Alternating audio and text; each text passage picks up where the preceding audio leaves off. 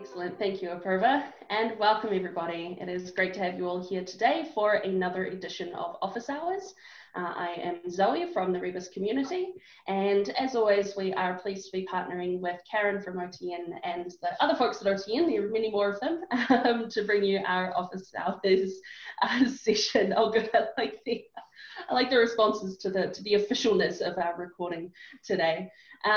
So we are joined, as always, by some fantastic guests who are going to be talking to us about tenure and promotion and OER, how they intersect, and some of the experiences they've had with these questions, which we think is going to be a great discussion. And in particular, we're excited about this as a kind of continuation of a theme that emerged semi-deliberately, I would say, over the past few months in these sessions, as we're talking about incentives and how to kind of really recognize the work that goes into creating and maintaining OER and using them, and acknowledging that it's very important to make that work known and reward it in all sorts of different ways. And so I think that's very relevant to where we're headed with today's discussion. So I will now hand over to Karen, who will introduce our guests, and we'll get rolling. Thank you, Karen. Thanks, Zoe. Indeed, I'm Karen Lauritsen with the Open Textbook Network, and delighted to be here with the Rebus community during our monthly office hours.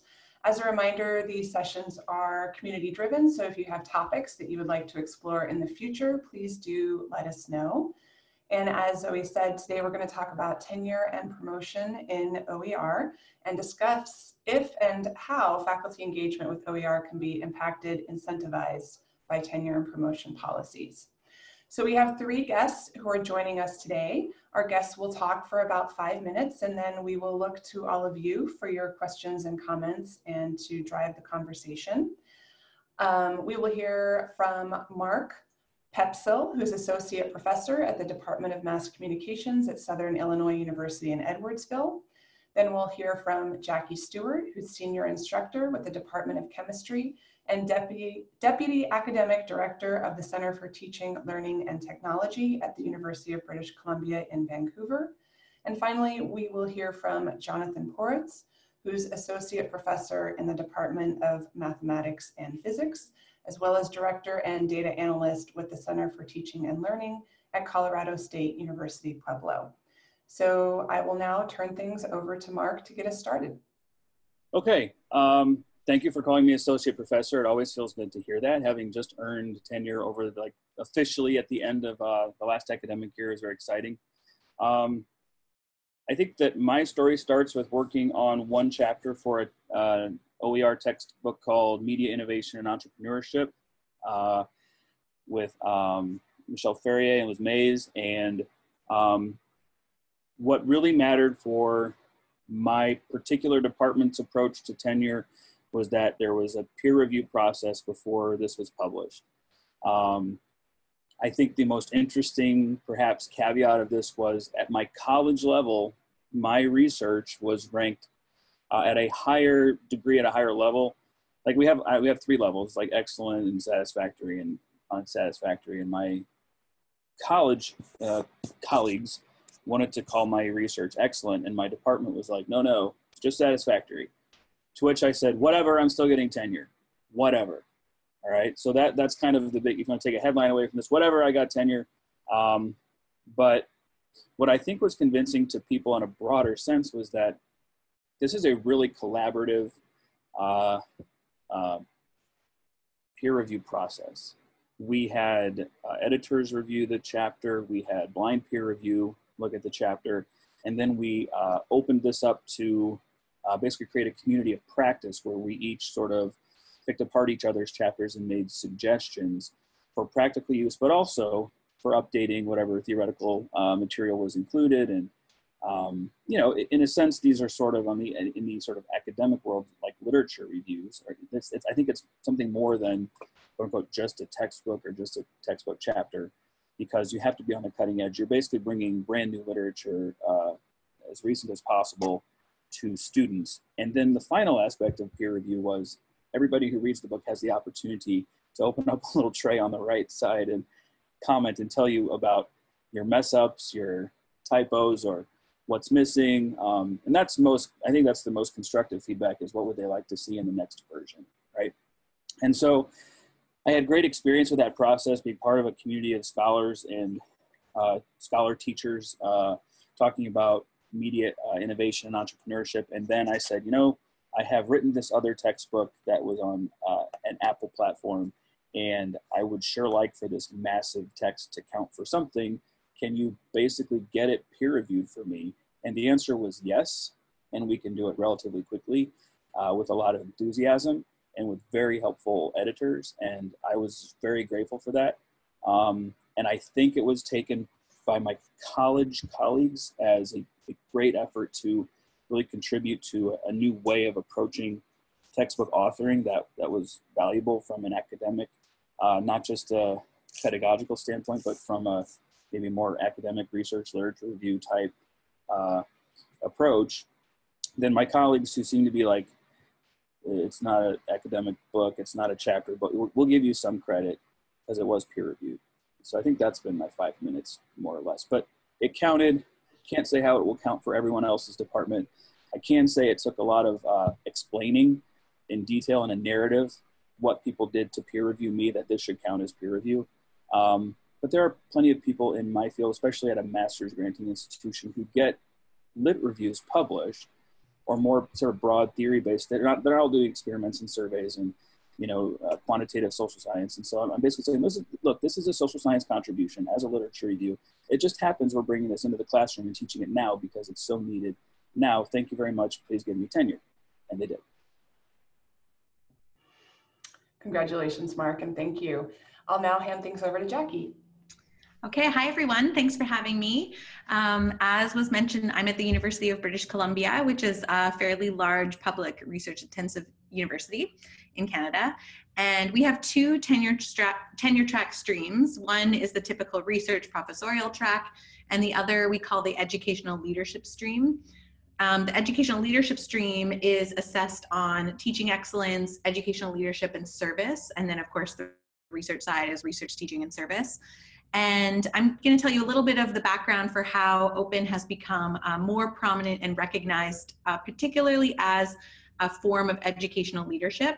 It doesn't mean that research faculty aren't encouraged to do it, but there it would fall more under teaching excellence if research professors were to spend time on developing or using or adapting open resources.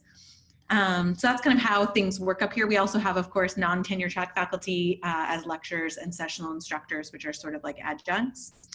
And the big kind of takeaway for what we call as educational leadership is something that has impact beyond your own classroom. So this could be the scholarship of teaching and learning, wide-scale curriculum development efforts that, you know, take some leadership role, developing resources. There's a huge list of things actually that so-called count. And about 5 years ago, there wasn't really anything that explicitly mentioned open education resources in our policies or documentation, but you can clearly see how OERs would fit into that impact part, because if other people are adopting what you're using, that's evidence that you're having a reach beyond your own class. In 2014, our institution developed a policy on the use of teaching materials that was pretty focused on whether or not faculty members had to give explicit permission to have others use the resources they created with UBC time. And in that policy, it was definitely stated that instructors were encouraged to use Creative Commons licenses or digital repositories or other open access channels to distribute the materials broadly. But this wasn't really enforced. It was just kind of in there as like, we encourage this. It's, you know, a good thing to do. I'm busy, yeah. Sorry. So it was kind of mentioned as, we support this as a good thing to do, but not official. In our recent collective agreement, we do have a little bit in there, but the collective agreement that we have as faculty members between us and the institution, again, doesn't explicitly mention open. It does say, including publications such as textbooks, print and electronic publications, book chapters, articles, instruction manuals, other resources. So resources are in there as something that people can work on and receive sort of educational leadership credit for doing that. But the most exciting part really happened in 2016, or leading up to 2016, when some students really got motivated to help faculty get recognized for engaging in OERs. And along with our collective agreement, there's something that is really important on campus called our Senior Appointments Committee Guide. And that's really a fleshed out version of the tenure and promotion requirements and what all these things mean. So it's in a lot more detail than the collective agreement. And so our group of students who were interested in this met with the chair of the Senior Appointments Committee and offered some wording suggestion for getting open explicitly into that SAT guide, we call it.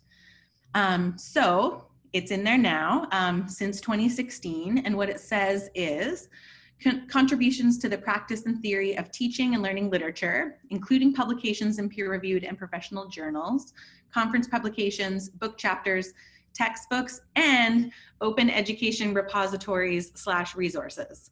So it just took a little, tiny wording change to put it in there, but it definitely fit with the rest of what was in that section. So then, since then, things have really started moving, I would say, at my institution. In our inclusion category of our 2018 strategic plan, open is really highlighted in that plan. So it says UBC is expanding the use of open textbooks to improve affordability. And later in that section talks about UBC being committed to making education more affordable and accessible with expanded creation and dissemination of OERs. So it's in there, it's in the strategic plan. Maybe that was, caused by more interest on campus. I think that certainly could be true. And now what's happening currently? So we have the policy, the SAT guide, now it's in our strategic plan. And we have, I would say, more dedicated resources because of this. So this fall, due in a couple weeks, actually, we have an OER fund that has been created as a way to implement that aspect of the strategic plan. We've also had some OER, emphasis in one of our large teaching and learning enhancement funds. So that's there as well. And then I'll kind of just wrap up with some of the impact. So this hasn't been something that has been tracked quantitatively in terms of whether these things have gotten more faculty members interested in using or creating OERs. But I talked to Will Engel, who's our strategist at the Center for Teaching, Learning, and Technology for Open Education Initiatives. And he thinks the conversation really has changed. A few years ago, he reports that faculty members might be, worried, like, is doing this good? Is it good for the university? Is it something that they think I should be spending my time on? How will this, count towards my scholarly educational activities? And so those conversations have definitely shifted and, just become more nuanced in terms of figuring out different ways to do it, what the licensing requirements might do, how to write about these things in one's tenure and promotion package. So I think for all of these things, we're really making headway to overcome some of these barriers to adopting and making new OERs, which is that lack of professional recognition. I think that's really going away. And so it's nice to see our university supporting this with the strategic plan and some funding. And we're kind of riding a wave right now, I see it as. So I'll stop there. Great, thank you, Jackie. And it's great to see some questions coming up in the chat. We will turn to those shortly after we hear from Jonathan. Hi, okay, so let me do past, present, and future on my institution. So I'm at a four-year regional comprehensive public institution in southern Colorado. I think the statistics are that the majority of students in higher education in the United States are actually in community colleges, but among four-year institutions in the United States, the majority of students are at four-year regional comprehensive institutions. So it's like the one I'm at.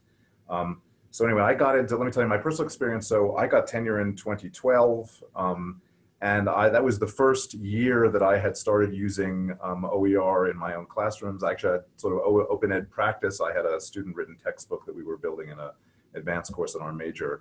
So obviously it didn't impact my tenure process at all. I would say the things that I just want to underline the things I was thinking about to get tenure. So on my campus, you had to have one research publication to get tenure.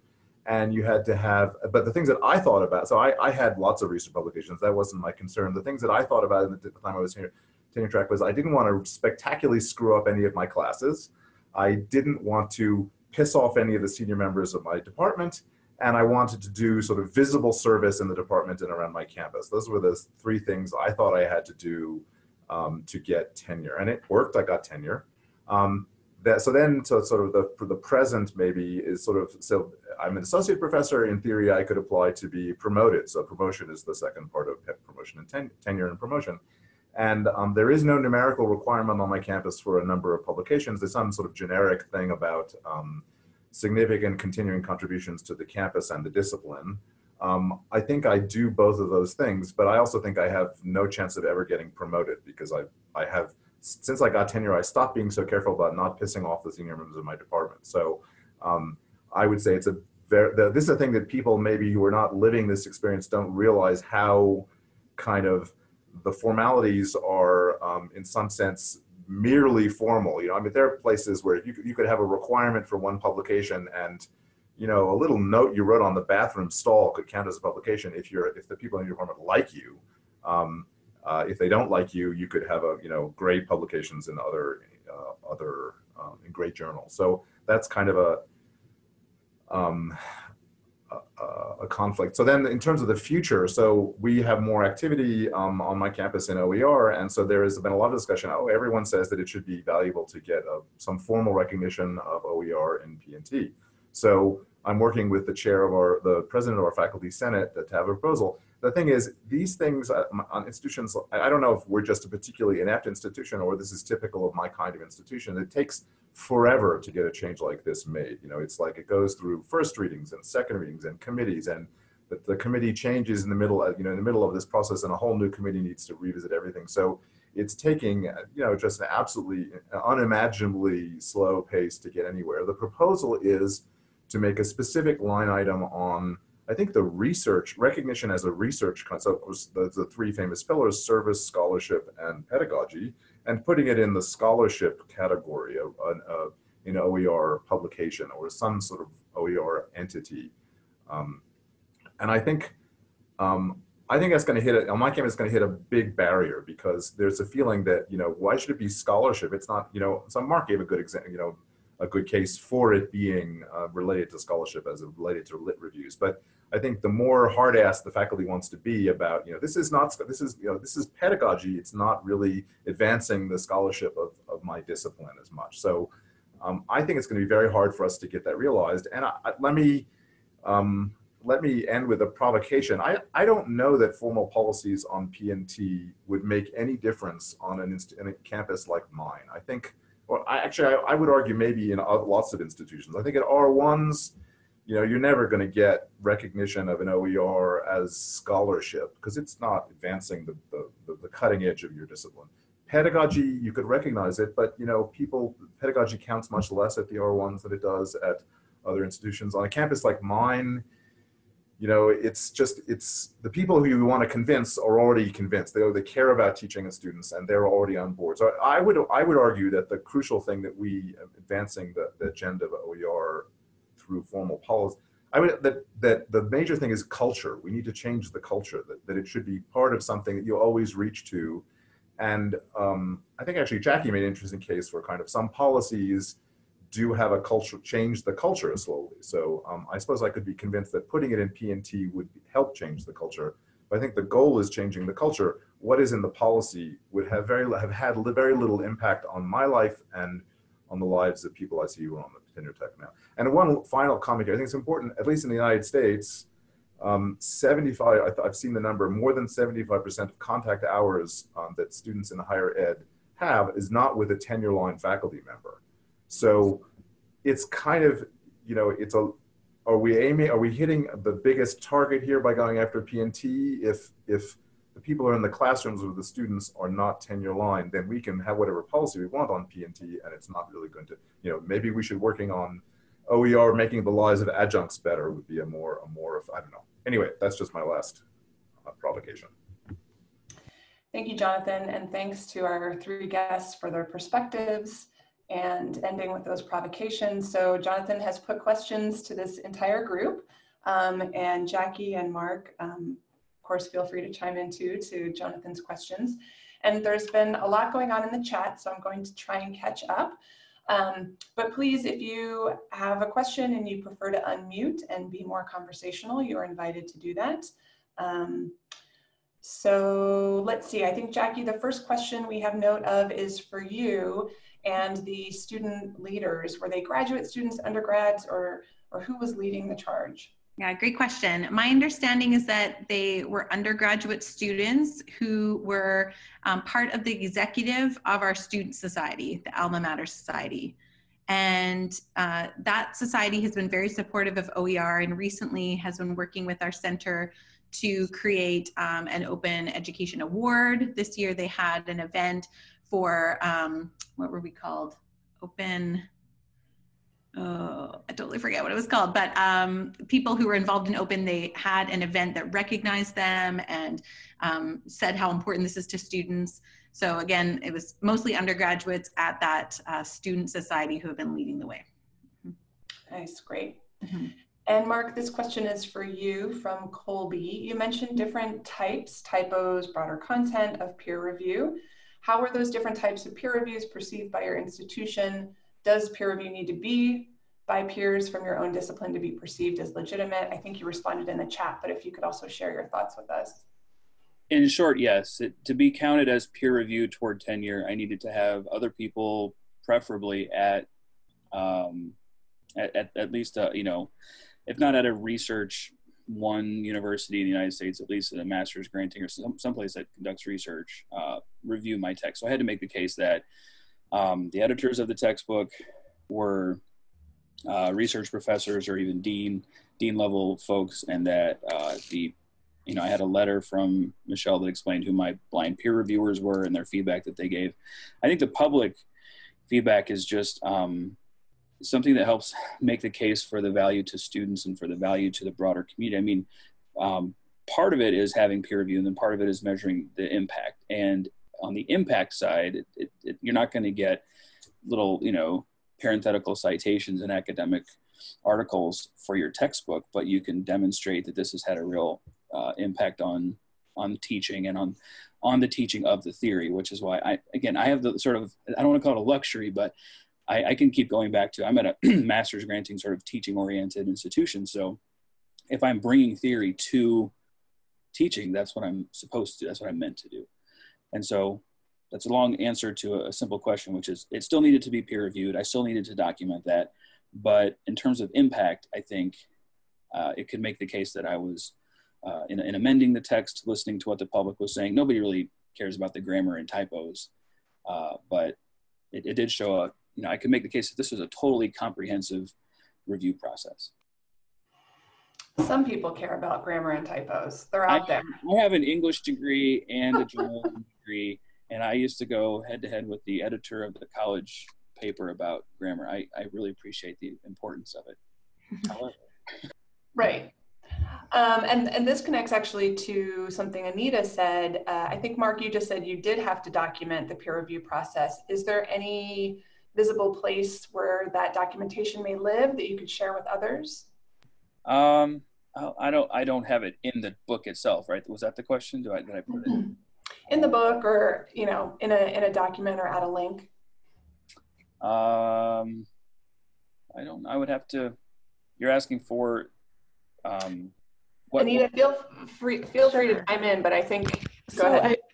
People who might be interested in adopting your book or are reviewing it may be swayed positively by knowing what type of review it went through. Okay. You know, Aperva might be able to chime in, but there's some reference to that, like somewhere in like the sort of like, you know, sort of yes, materials and stuff, but I didn't do that. So I was kind of lucky I didn't have to generate that. She did just post a link in the chat that has about the review statement that the book went through. So thank you, Apurva. No worries. And I'll add that in addition to this, I think for Mark's tenure dossier, we also put together a little letter that sort of outlines this process again in a little more detail. So on, you know, Rebus letterhead or whatever it was. So we gave that to him to include in the file as well. Oh, yeah, so it's pretty much the same information in both places. Mm-hmm. Yeah, I guess I didn't write that into a chapter. And so I once I got tenure, I put a lot of that out of my mind. Thank you, Apurva. Speaking of links and resources, Jackie, do you have the link to the collective agreement? Have you already posted that? I haven't. Do you want me to post it now? Sure, that'd be great. I'll do that and the SAC guide. There's also a document kind of story about that student involvement piece that I'll post too. Thank you. Let's see, Amy Hoffer has a question for any and all of our three guests. Do you have experience with top-down institution-wide changes versus changing guidelines one department at a time? I guess I can speak to that first if you want. I think our approach, or what has happened at UBC, is kind of grassroots. People start to hear about OER and start valuing it and being involved. But I think for us, that top-down policy was important just to say it counted. Because our culture here is really, if we're not sure it's going to count, then it won't count. That's kind of, I think, where people err more on the side of. And I think that wasn't necessarily true. If people wanted to put a lot of effort into explaining what this was and how it worked in their tenure package, that may be successful. But of course, when you go up for tenure, there's that element of fear and not knowing if something will count or not. So I think that policy was really important. Yeah, so I think, and it has led to that culture change, like I think, was Mark talking about that? In terms of it raising the status of that activity has definitely happened since then.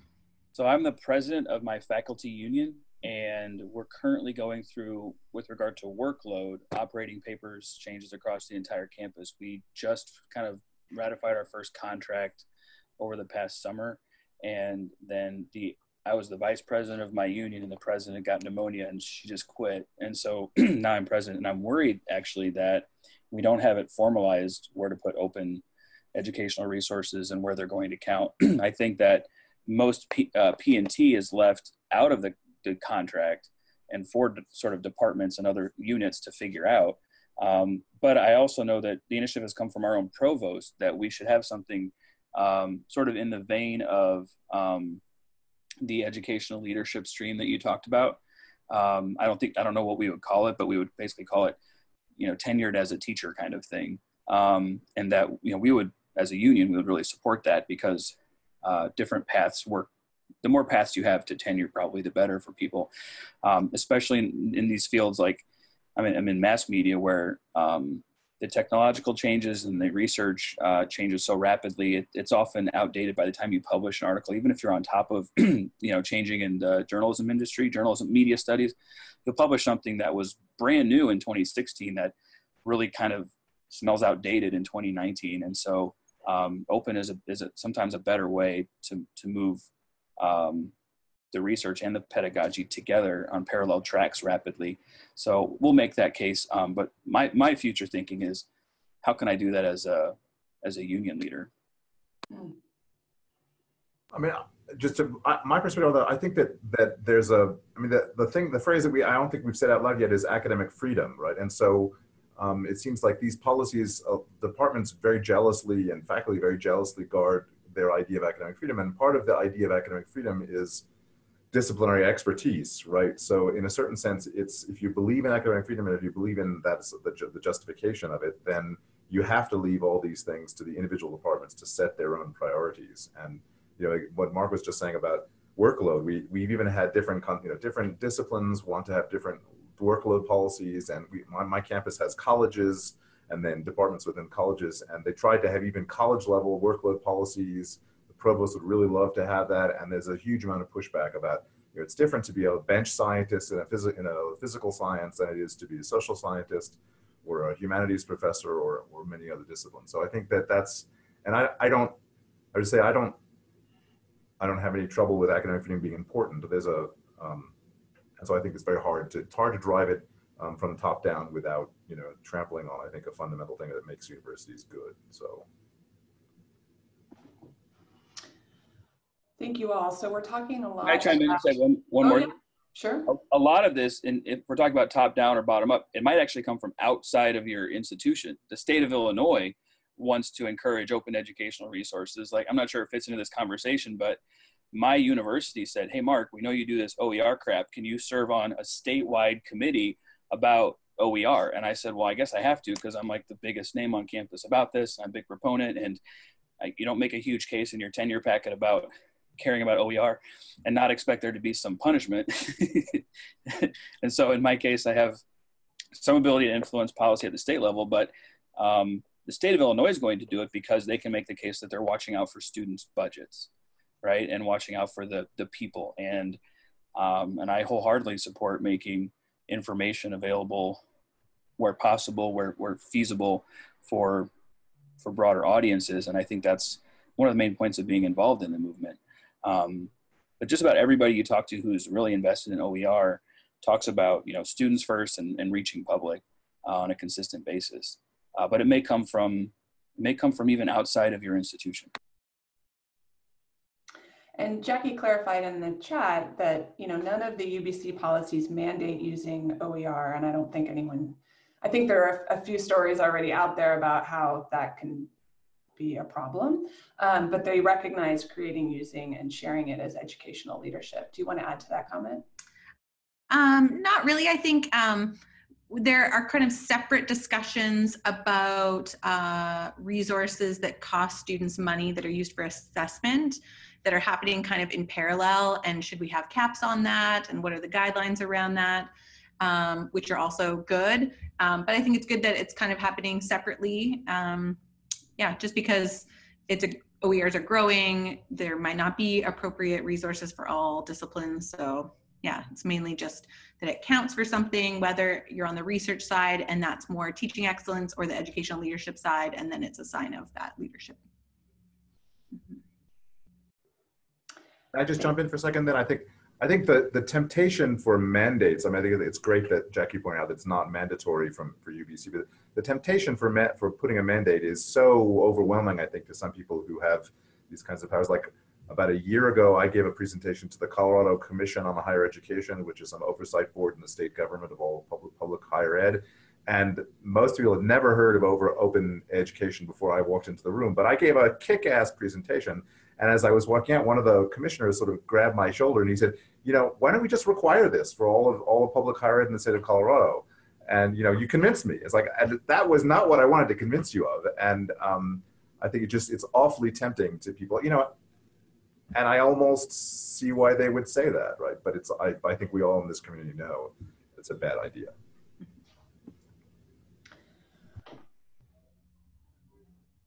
Okay, I just wanted to pause in case anyone else wanted to chime in on that note. The next question we have here is from Sherry Jones, who mentioned all of the good points about changing the culture to change perspectives on OER. And she asks, what about publishing articles in OA journals? Would OA articles be considered advancing discipline scholarship?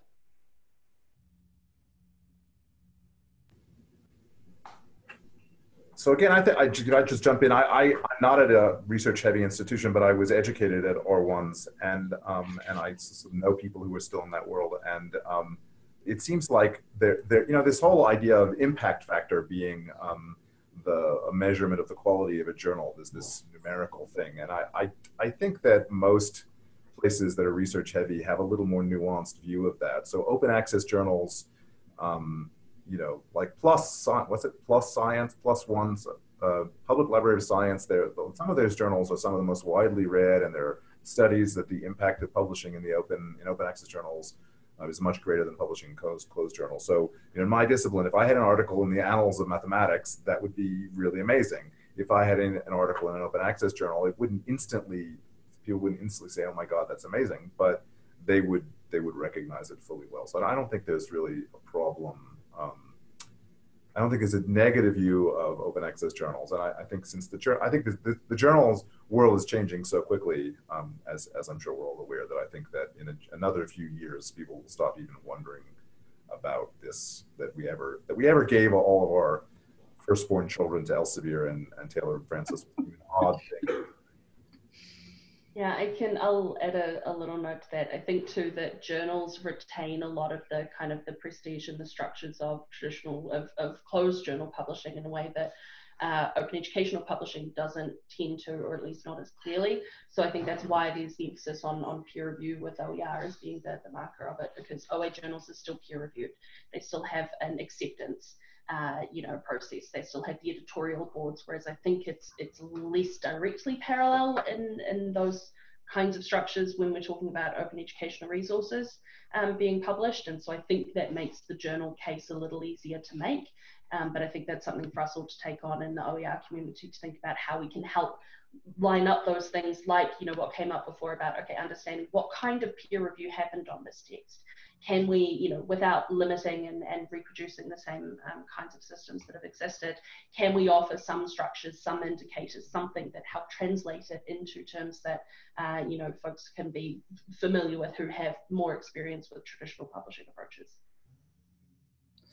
One of my main purely academic publications is in an OA journal. And what I recall from having to describe in my narrative was not, how the peer review process worked. But I also put in to that narrative who else publishes there, and that these are some of the most cited people in my field. So I'm head and shoulders with these other people who you might have heard of, or if you hadn't, you can Google them while you're reading my tenure packet and see that they're for real.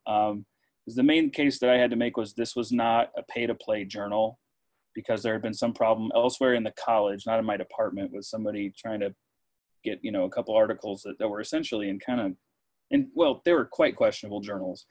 And so I just had to make the case for why this type of OA wasn't that. And I think that will become less incumbent upon us as people get more used to it and publish more in OA. Going back to the conversation earlier, I think, Jonathan, you made the point about adjunct and part-time faculty doing a lot of this work, and maybe there's something there to consider. So Amy Hoffer and Sherry Jones have some questions about that. So Amy says, default adoptions, especially for high enrollment courses, something I think about regarding this issue. However, that it is not related towards tenure promotion or moving from part-time to full-time positions for those faculty members. Is there a P&T angle on improving work stability for that particular faculty population? Amy, I don't know if you want to say any more or chime in with any details for that question, but Sherry added, actually I'll wait on what Sherry added because I think it's kind of a separate angle on this question.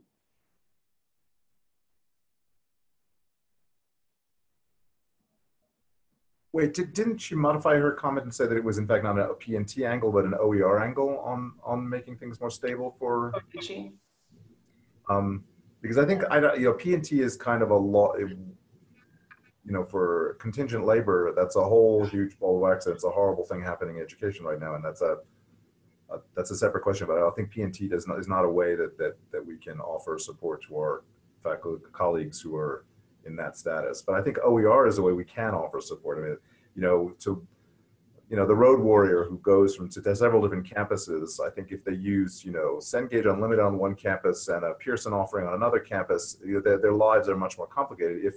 If they're all using OpenStax, or even if one of them is using OpenStax, but one of them is using some other resource from some other repository, it's open. They can get it more quickly. They can make any modification. They could make modifications in some local version that bring their work more into line on different campuses. I think just the same argument that works, the sort of quality of the resource and the ability to control your pedagogy, if that OER provides to tenure line faculty, applies equally well to adjunct faculty. So we can make their lives better, I think, by encouraging the use of OER at all the campuses that one or many campuses where they do this work that they do. I think Jonathan, I was really struck by the comment that you made, and that you just sort of reiterated about, like, who this discussion is relevant for, and that it doesn't really reflect the entire labor pool of who's teaching courses. And it just made me curious, because there are, evaluation processes. They're not the PNT process, but there are guidelines and ways that part-time and adjunct faculty get evaluated or get onto multi-year contracts, or if a line opens up, could be hired, et cetera. So it just kind of sparked that question for me. But before we go any further, will you please talk about the apron that is behind you? I'm sorry, we in Colorado, we had a conference in May, and I think it was Deb Kayak Franson and Dustin Fife, who apparently you can special order, like Home Depot style aprons with any slogan you want. And so for all of us who were in the organizers of this conference, they gave us we tried to give one to the governor of Colorado who introduced our conference, and he wouldn't even touch it. Politicians don't like to put on silly clothing because they're afraid someone might take a picture of them, but it was really disappointing, but I like it. Thank you, Amy, for asking the question on everyone's mind. Okay, so the next two questions from Sherry and Stephanie Halam, I think, are related, and that probably some folks from the Rebus team and also I would chime in to address. But Sherry's question is it possible to create peer review system of OER materials in which both full-time and adjuncts collaborate and review OER materials? And Stephanie, which I think this is a related question, are there any platforms for faculty to submit OER where materials could be peer reviewed? So in the Open Textbook Library, there is a light peer review that happens post-publication. So certainly that is one way to get feedback and review on open textbooks. And would you care to speak to how the Rebus community could be involved? Yes, absolutely. Love this question. So we have worked with a bunch of projects, including Mark's, as he's spoken to, on peer review. And what we have is, it's not a question of materials being able to be handed over to us to then organize the peer review for, but we have a system that is replicable, that anybody can pick up and use and adapt. And then we also have the platform to support it, where people can create a public homepage for their project so people know that this is happening, and then release a CFP through our network, and we have resources to advise them on where else to put that CFP to recruit reviewers, and then how to handle them once they've got them. The whole process, kind of start to finish. We've done, it would be a couple of dozen now, I think, projects have gone through this peer review system that we've been refining. So it's not quite that idea of a handoff and the review happens. It is still done by the project kind of leads.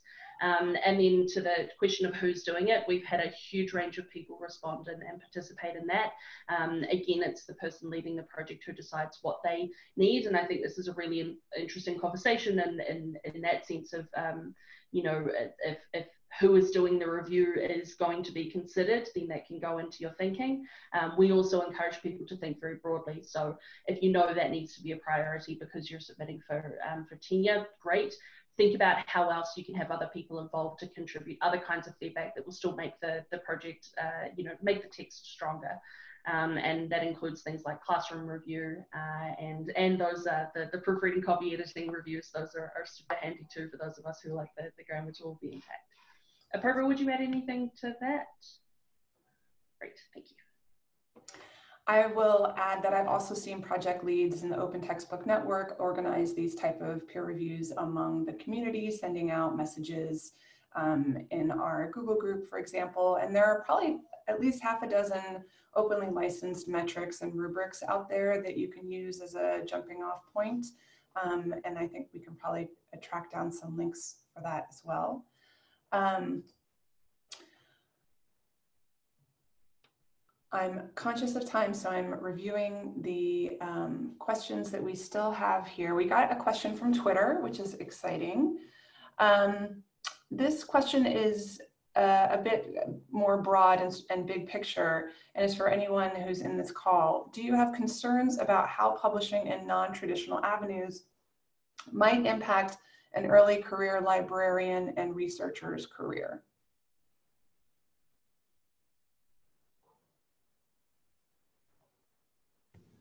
Yes, go for it. Though you've got, I think that there's evidence in publishing of novels that appear on bestseller lists of the New York Times and in OA access journals. There's evidence that going open means you have more impact. If you're an artist, well, I don't know. I know of 2 studies that say commercial fiction writers who've made more money releasing their books under CC license at the same time they're commercially published through publishers. So I think that the earlier you are, the more impact you do, it only will grow longer. It's like compound interest. Get in early, and you'll have more impact over the course of your career. That would be my take on it. I think my cautious stance would be yes, but pay attention to your unit culture and talk to people that have gone through the process or who will be involved in your process, just in case, because bad things can sometimes happen later. And I think being able to really tell the story of why you've made those choices is important too. There's I've heard it more in kind of open access research conversations, but there's that, if you wear your open on your sleeve, if you make it part of the fabric of doing the work, that's kind of an easier sell. No, there is no universe in which everybody can take that big step. If you can, that's one way to approach it, or otherwise just being able to explain very clearly, like what Jonathan was saying, that actually this is to increase my impact. This is, still putting it in the language of what people are expecting to hear as you're, preparing for tenure or in other ways trying to advance your career.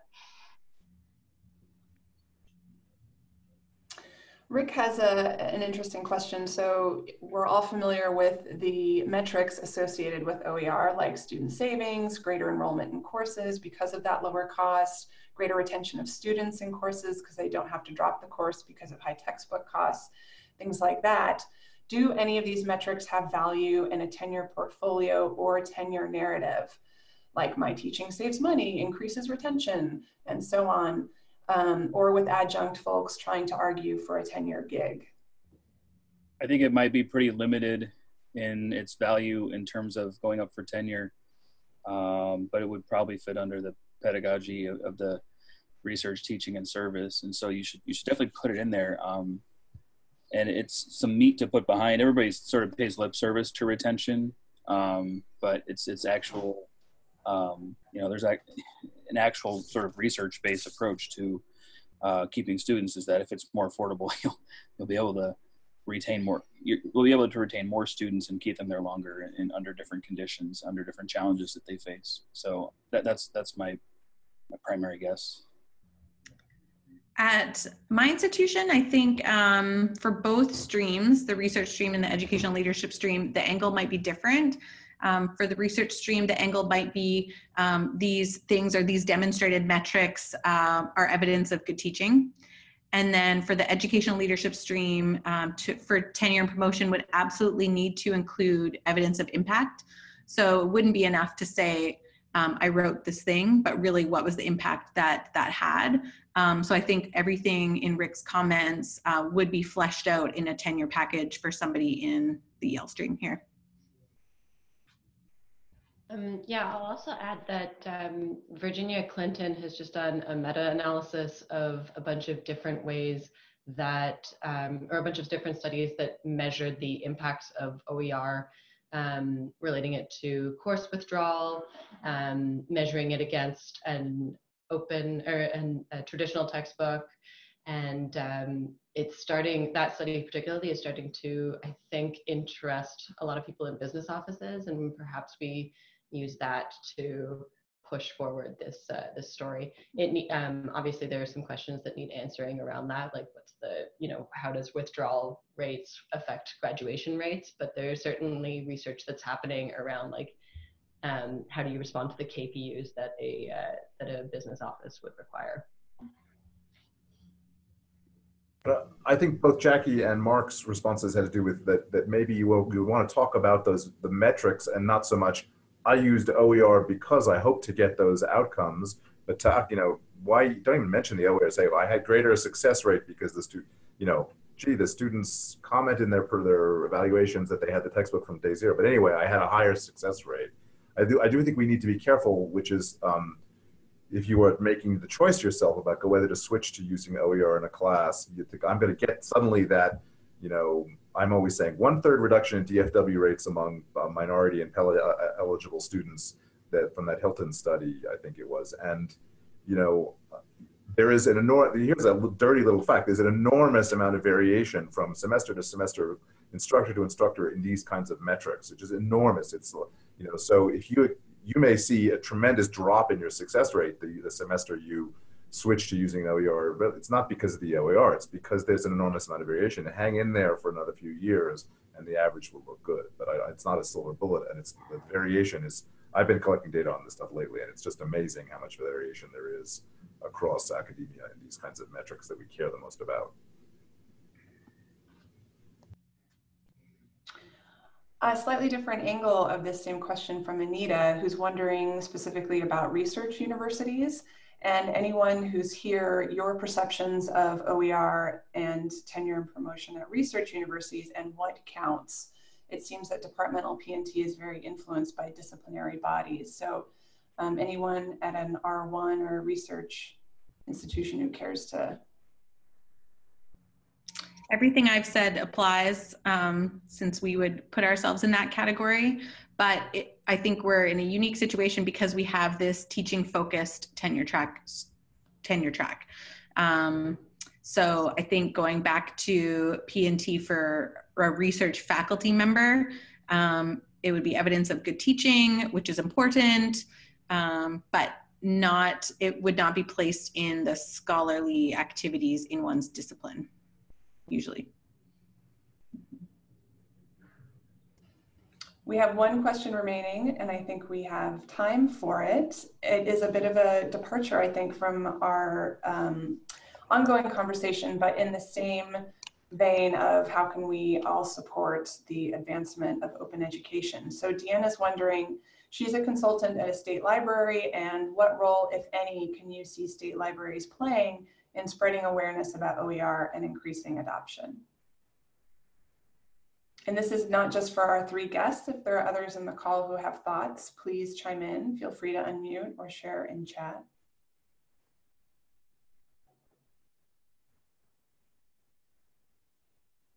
Deanna, do you have ideas? Do you want to bounce off of us?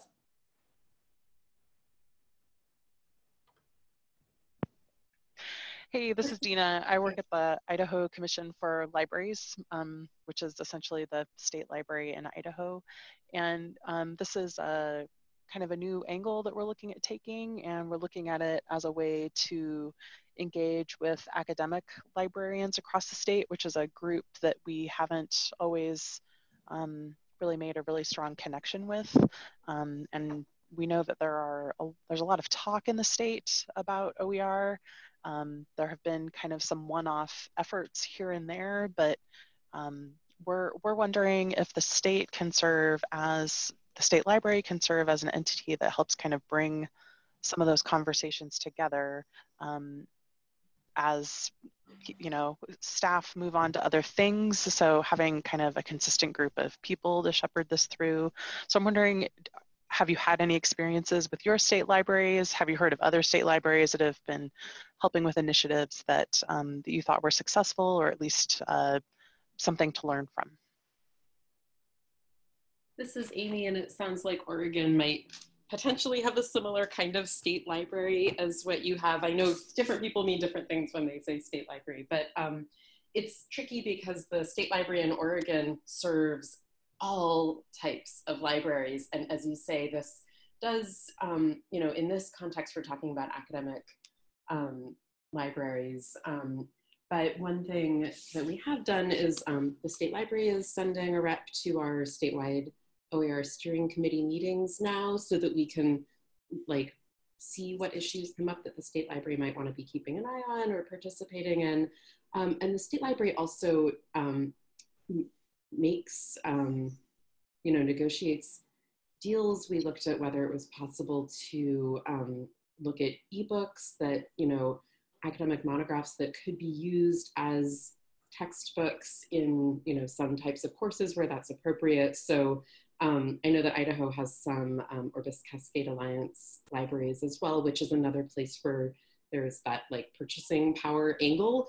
It's not OER because it's not open, but it does sort of get at that textbook affordability issue that is, you know, a big part of OER.